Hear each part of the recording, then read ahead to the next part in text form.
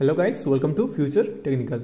So today we are going to navigate or jump from one page to another page in React application using React Router DOM.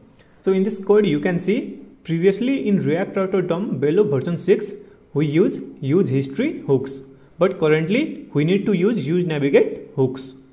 And you can see I have used this navigate.push function, and when I try to log in, you can see I have successfully logged in, but I can't able to navigate to another page, that is my profile page.